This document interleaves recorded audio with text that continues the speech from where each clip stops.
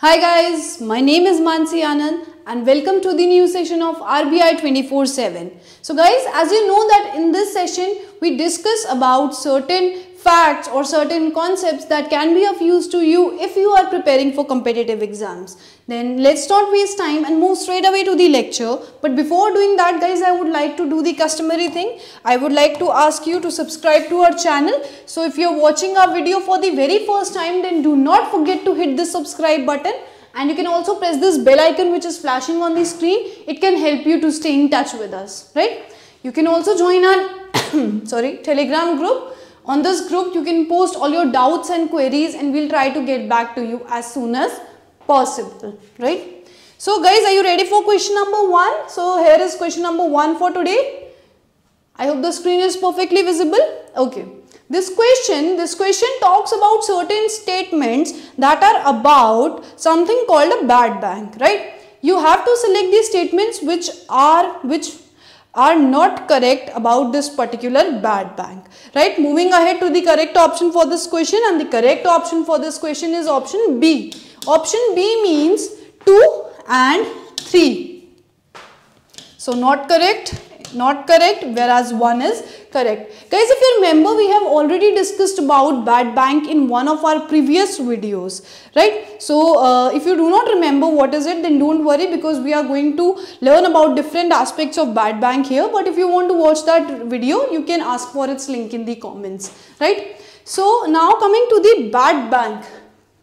First statement says, bad bank is an institution that takes over dud loans and other illiquid assets of the lenders. So as the name suggests, a bad bank is basically a bank which has something to do with bad things happening in the banking sector, right? So this bank does not do any bad thing, but they take over the bad assets or the non-performing asset. You must be aware of the NPA problem prevalent in the Indian banking industry. So these bad banks, what do? They buy the bad assets from the banks and then try to recover if there is any value left over in that particular asset, right? So bad banks are being cited as one of the key tools which can be used to fight this NPA problem in India, right? So experts are saying that if government creates a bad bank, government funds a bad bank, simply government creates an establishment, let's call this a bad bank, and gives some money to this bank, right? So this money coming from government to bad bank. Now this bad bank can use this money to buy NPAs from the commercial banks, from the normal banks. This way, how is this going to help the banks? Because see, banks have the problem of recovering money from these NPAs. What are NPAs? The loans that banks have made. Simple terms में bank ने जिन लोगों को भी पैसा दिया है, जिन companies को पैसा दिया है, अगर वो वापस नहीं करते, if the borrowers do not pay, we call them NPA, right? Now in this situation, the bank is going to sell NPA to the bad bank. Bad bank क्या करेगा? NPA खरीद लेगा बैंक से. Now how will it benefit the banks? Because it is going to free banks of the liability of having these bad assets. And this bad bank is going to be a specialized entity full of specialized staff, experts in their field who know how to recover money from this NPAs, right? You must be thinking that if a bad bank can do it, why not a bank? See, because it is going to have some specialized staff who knows how to pull value out of NPA. Or if the company is, there is a company which is an NPA and it has to be liquidated, it is on the brink of bankruptcy, then how to find some buyers for it or some investors for it in order to save that company, right? So bad bank will have the duty of performing this job only, whereas banks, they have certain other functions. That is why they cannot invest a lot of their time and effort in working out or recovering value from NPAs, right? So this is the whole system of bad bank. That is why the first statement is correct. Now the second statement says that this mechanism helps a bank to combine its good and bad assets so that it can get higher valuations for them. See, this statement is not correct. Why? Because it says mechanism of bad bank helps banks to combine good and bad assets, whereas in actual sense this is just the opposite. A bad bank buys bad assets from the bank, so the bank is left only with the good assets. So a segregation is happening. आपने अच्छे assets और बुरे assets को आपस में separate कर दिया. Just like if in a basket you have kept some fruits and some of them some of the fruits get rotten, then what do? You separate the good ones from the bad ones, because the bad ones are going to affect the good ones and turn them into bad, right? So if it is out in the news, अगर media को ये बात पता चल जाए कि एक particular bank के पास बहुत सारे बैड लोन्स हैं, एनपीएस हैं, तो उनके जो गुड एसेट्स हैं उनकी वैल्यू भी गिर सकती है, right? So in order to protect the value of good assets, bad assets have to be segregated from it, right? And that helps banks to retain their image and to retain their actual functions, right? That is why this statement is not correct. Third statement says helps lender to increase provisioning by providing additional capital to them. This is also not correct, because see, bank provision क्यों बनाते हैं? If you remember, we have discussed about provisioning and its related ratios in one of the video. So why do banks make provision? Provision just means a saving against a loss which can happen in future. So if banks are aware that our NPAs are going to go to the bad bank, they will not have to make too many provision. They will not have to make higher provision, higher proportion of provision. So जो पैसा वो save करके पहले, जो पैसा bank पहले save करके रख रहा था कि in case NPA हो जाएगा तो हम इस पैसे को यूज कर लेंगे. Now that money is free because NPA तो bad bank ने खरीद लिया. Now you can use that leftover money in other lending purposes, right? So this will lead to more profit generation for bank by freeing up the capital by lesser need of provisioning. So not increase, right? That is why 2 and 3 are incorrect and only 1 is the correct statement. Moving ahead, here you can see some more facts about it. So this bad bank debate is certainly going on between all the economists and the financial experts. Okay, RBI governor has suggested that regulator is open to the idea of bad bank. They are pondering over it, or they are thinking about it.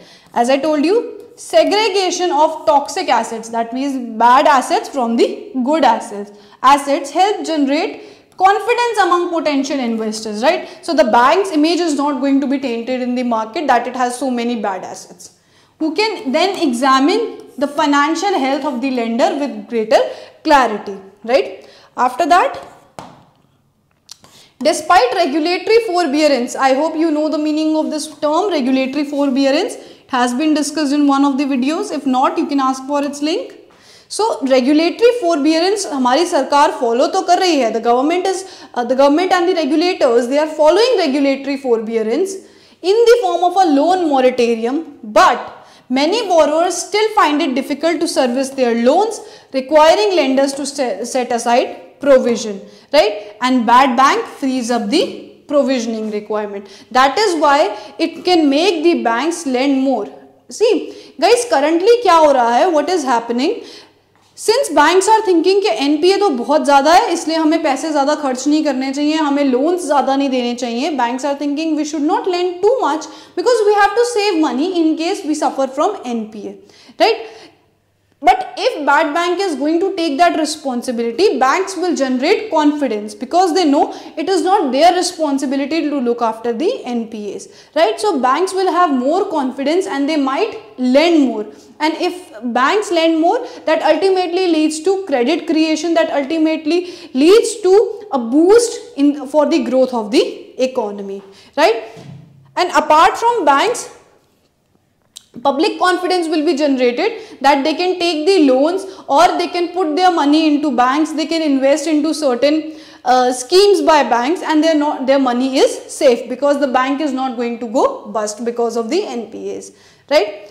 But there are certain criticisms associated with bad bank. For example, the one is the one point here is that if government starts to fund a bad bank in order to buy bad loans from NPAs from banks, then क्या होगा? It might lead to carelessness among banks because banks do not have to worry about increasing NPAs. They might think कि NPA का ध्यान तो bad bank रख लेगा, हम जितनी मर्जी lending चाहे कर सकते हैं, right? So that might lead to reckless lending ultimately, and obviously generation of confidence is important amongst bank, but it should not lead to an overconfidence about lending, right? This should not make them less efforts, or they should not make them disregard due diligence while making loans, right? So these are certain criticism factors. Apart from that, many experts say that we already have asset reconstruction companies, and we have IBBI that looks after IBC. So we have IBC and ARCs, but there is no use of them, or let's say they are not working very efficiently, then they should be, right? So what good can now a bad bank can what good bad bank can do? बहुत सारे experts क्या कह रहे हैं, हमारे पास पहले से भी ये systems हैं, तो ये नया system क्या उखाड़ लेगा जब पुरानों ने कुछ नहीं किया तो, right? So these are some criticisms this idea has to face. Moving ahead to the next question for today. The next question says, the Reserve Bank of India on January 12, 2021 said it has imposed a penalty of 2 crore on Dash Bank for non-compliance with certain provisions of directions issued by RBI, interest rate on deposits direction 2016. Correct option for this question is option D. Option D means Deutsche Bank, right? So this bank has been penalized by RBI. RBI has put up a 2 crore penalty on them. And why has RBI done so? Because they were unable to fulfill some directions or some guidelines that RBI provided regarding interest rate on deposits. So basically RBI ने कुछ rules बनाए हुए हैं कि जब भी कोई bank deposit collect करता है customer से, so they have to follow certain directions, they have to follow certain guidelines by RBI, and this bank failed to do so. That is why RBI said you did not follow the regulations, now you have to pay us penalty of 2 crore, right? Simple enough. Okay, here you can see action is based on deficiencies in regulatory compliance, not intended to pronounce upon the validity of any transaction. So RBI said that we are not going to hamper your operations, or we are not going to invalidate any of your transaction. आप जो काम कर रहे हो उसको कोई फर्क नहीं पड़ेगा, but just because you were unable to comply to the regulations, that is why you will have to face the penalty, right? So this is the section under which RBI has the power to put such a penalty, and RBI said that we did an inspection of the bank according to its financial position and asked the bank to tell us that why should we not put a penalty on you, and the bank failed to provide a satisfactory answer to RBI, although they did provide some answer, but that was not appropriate for RBI, and finally they decided with putting up a penalty, right? Okay, moving ahead to the third question. So here is the third question for today, which says following are some statements about beer steepener. Which of the following is or are incorrect? Here also you have to select the statements which are not correct in respect of a concept called a beer steepener. Correct option for this question is option A. Option A means only 3 is the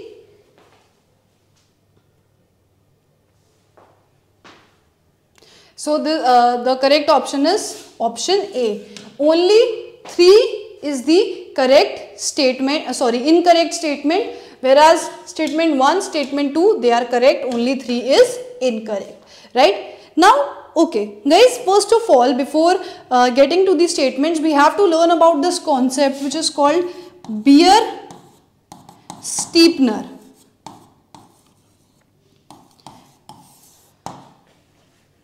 So see, whenever we make an investment, we look for the maturity of investment, right? So आप जब भी investment करते हो, आप सोचते हो कि मुझे short term के लिए invest करना है या मुझे long term के लिए invest करना है. Just a second. Okay. So you try to decide that what is the maturity for which you want to invest, and according to it you see that okay, this return is valid for me, I want this much of return. Then you decide that what are the investments you want to be a part of, right? So this bear steepener is a situation where the interest rates of long term, right? If we make a graph here, so on y-axis, let's say there is maturity, sorry, on x-axis, let's say there is maturity, and on y-axis we have interest rates or the return that you are getting for investing into a particular investment avenue, right? So a bear steepener is a situation where the long term interest rates, right? If we are measuring maturity on x-axis, so it will be like 1 year here, 2, 3 and so on to let's say 10, right? So the point is, if the long term interest rates, basically if you are investing, if you want to invest for a longer time, then you want a really high interest rate as compared to the short term investment, right? So let's say you and your friend, you want to invest for long term and you are saying that I need at least 10% of the interest rate, whereas a friend of yours who want to invest for let's say an year only is satisfied with a 4% interest rate.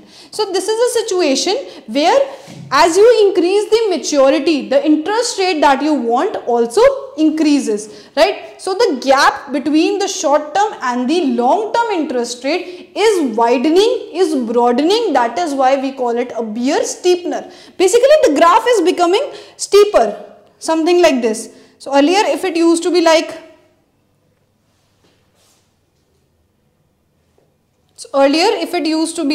this, now it is like this, right? So the gap here is less than the gap here, right? So earlier it used to be like this, the below one, and now it is somewhere here, right? So you see the widening gap.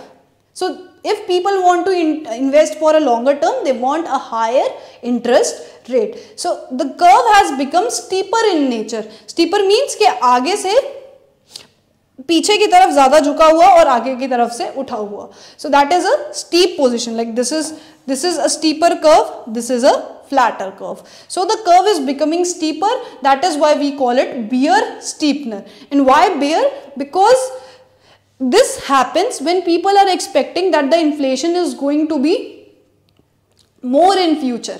That is why to cover for that inflation, they want a higher reward, they want a higher rate of return, right? So since they are expecting this, that in future there can be a lot of uncertainty, there might be some sort of problems, there might not be enough growth in the economy. That is why to protect for that bear situation, or to protect from that bearish tendencies in future, they are asking for a higher interest rate. That is why this concept is called a bear steepener situation, right?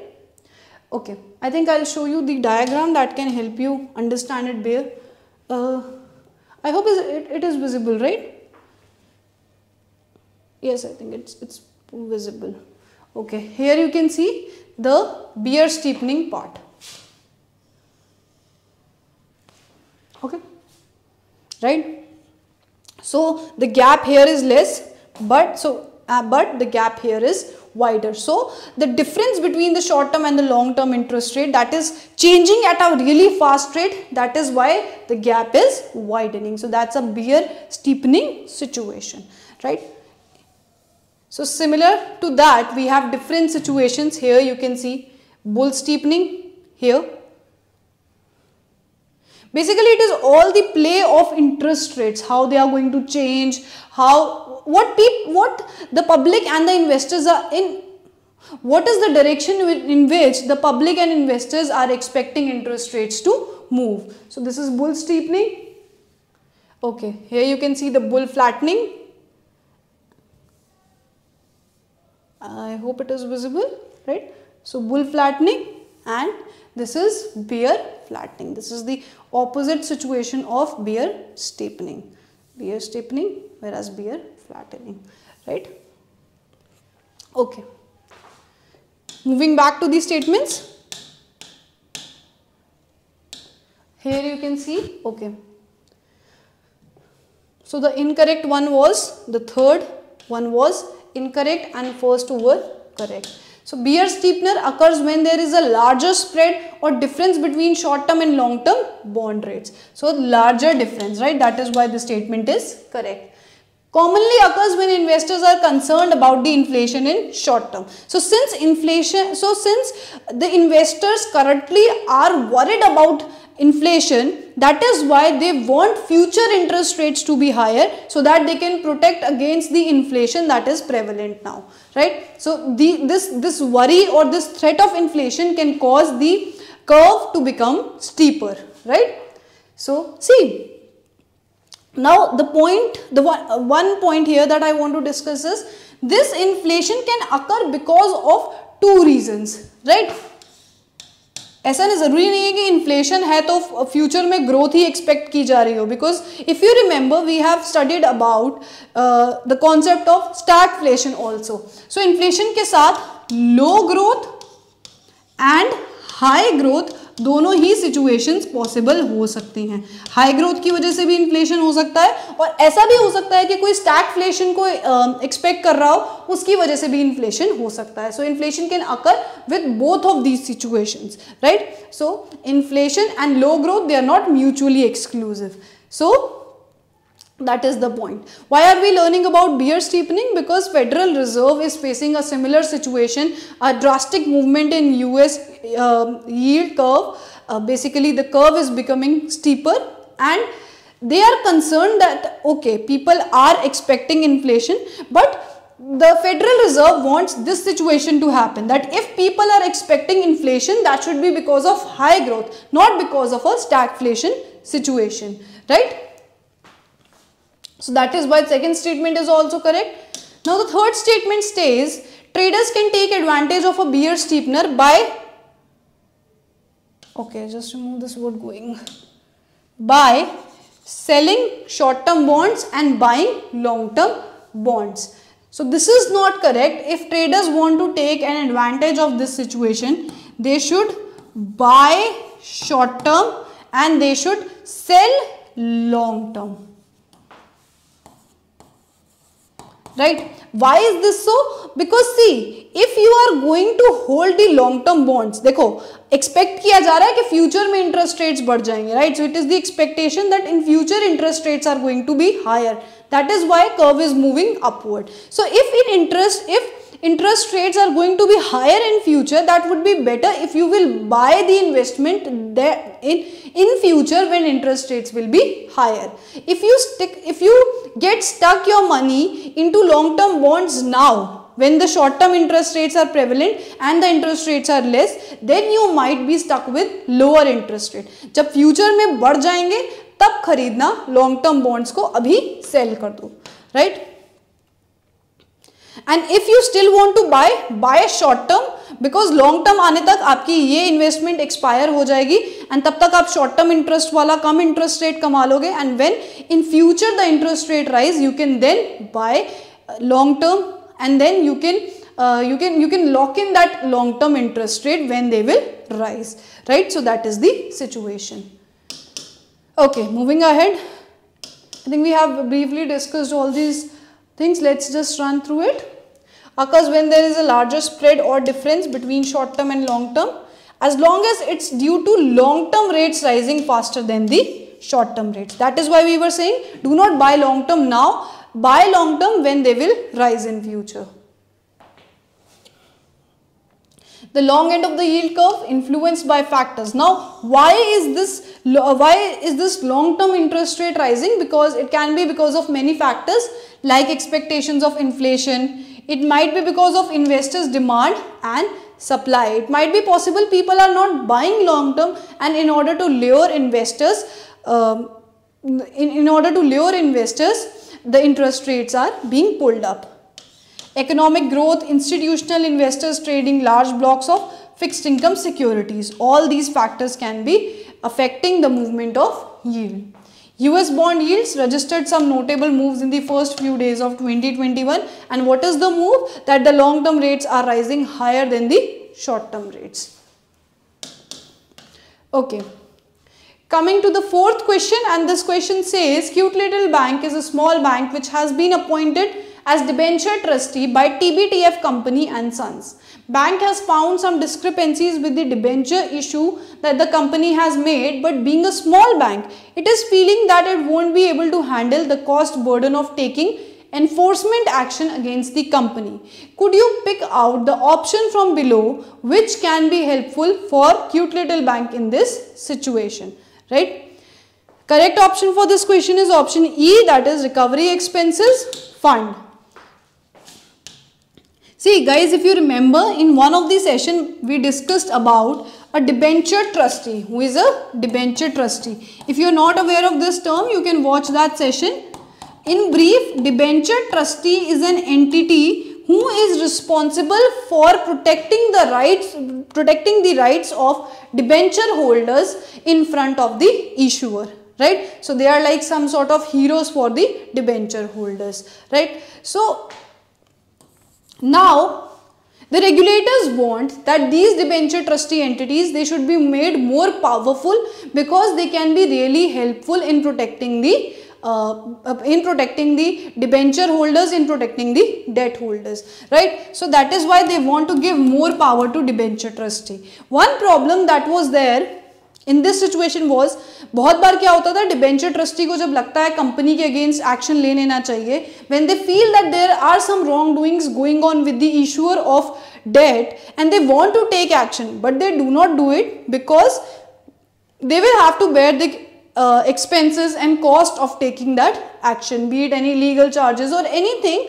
Basically the cost they would have to bear it, and they know that once they take action, the issuer who appointed them, they are not going to be paid by them. So अगर Cute Little Bank TBTF के against action ले लेता है, then TBTF is not going to pay CLB the fees which is paid to debenture trustee, right? So its revenue is going to get cut, its source of income is going to get cut, whereas it will have to bear the expenses. So this is one reason that discouraged debenture trustees from taking action. Now to fight this problem, a fund called Recovery Expense Fund has been created, in which some money has been put which can be used by a debenture trustee to cover all those costs, right? Basically in order to encourage them to take actions against any wrongdoings, right? Some more information here about the debenture trustee.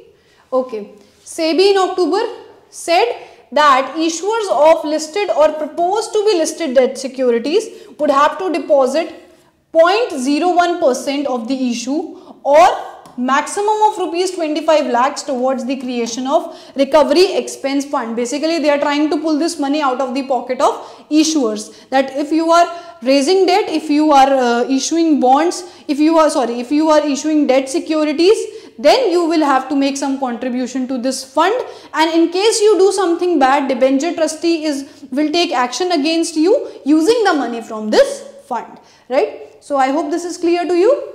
Okay, next step,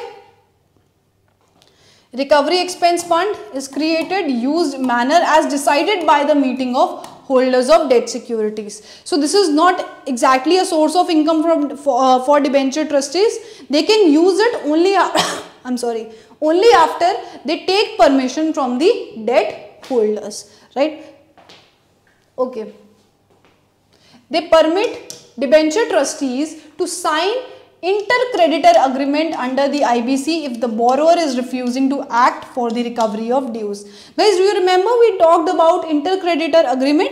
Basically, if a company has defaulted, एक company है जो अपने dates को पे नहीं कर पा रही है, तो उसके जितने भी लेंडर्स हैं, मतलब जितनी भी कंपनीज ने, जितनी भी पार्टीज ने उन्हें पैसा दिया है, they can collect and sign an agreement which is known as inter-creditor agreement to decide that what to do with this company which is not paying the debts. So if debenture trustee is not being recovered with the cost of litigation or with the cost of taking action against the issuer, these debenture trustees, they can also join the inter-creditor agreement, right?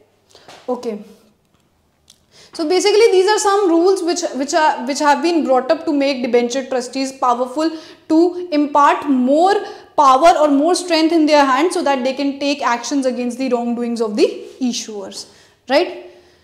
New regulations require trustees to evaluate independently the value of security rather than relying on the various certificates submitted by the issuer. So to value कि किसी के debt में, किसी की अगर bonds हैं या debentures हैं जो कि एक company ने issue किए हैं, basically debt securities which have been issued by a company, the valuation which has been put on them, is it correct or not, that debenture trustee can evaluate independently without taking into consideration the documents by the issuer. So basically to get an unbiased view of value of the debt security, right? After that,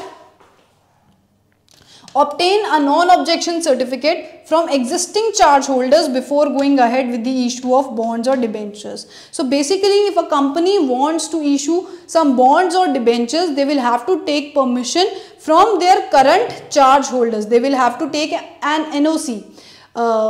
basically अगर आप नया कर्जा लेना चाह रहे हो in the form of bonds और debentures, कोई भी कंपनी लेना चाह रही है, तो उनके जो एग्जिस्टिंग कर्जदा, जो एग्जिस्टिंग लेंडर्स हैं, ऐसी पार्टीज हैं जिनको कंपनी को पैसा पे करना है, उनसे पहले permission low that I have taken date from you and you have charged on some of my assets, may I take some other debt, some other forms of debt in the form of debt securities or not, right? So basically in order to make the bond holders or debt holders more powerful. Okay. Another key change by SEBI is verification from the bank about the payment of interest or principal should such information is not available from the issuer. So if there is a debenture trustee and debenture trustee को company बता नहीं रही है, so if the company is not providing adequate details to the trustee that whether they have made the principal payment or interest payment, the trustee can go to the bank directly and they can ask that whether the payments have been made or not, right? So these are some steps which have been taken to make debenture trustee more powerful. Okay, so this is the last question for today.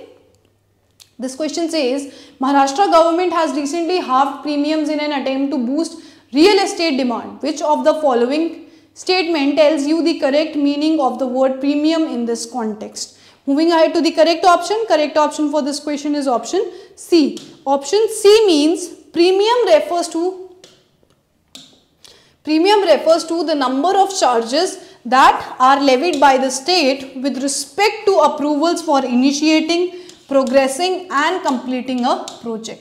Guys, in simple terms, whenever there is a real estate company and they are getting ahead with a project and they need to take certain approvals from the government before carrying on with the project, they have to pay some fees that is known as premiums. So अगर आप कोई नया project start कर रहे हो एक real estate company के through, so you need to take permissions from the government. उनको कुछ पैसे भी देने पड़ेंगे बदले में, जिसे premium बोलते हैं.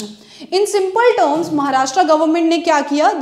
They decided to reduce the charges, the premium charges which are payable to the Maharashtra government. Basically, they have made them half, right? So this is the meaning of premium. I think it's very easy to figure out that why they have taken such a step, so that the cost becomes less for the construction companies, real estate developers, and they can carry out their operations, or they can reduce the value of their product, that is real estate, might be a flat, might be a commercial building, whatever they are dealing in, So basically reducing the cost for construction companies and real estate developers in order to provide benefit to the customer, right? So that the customer has more interest, customer witnesses an increased interest in buying real estate, right? So this has been done to boost real estate. Here you can see applicable to ongoing and new real estate developments till December 2021. Also, this is also in addition to stamp duty cuts applicable in the state until March 2021. So this is some other step that the government has taken.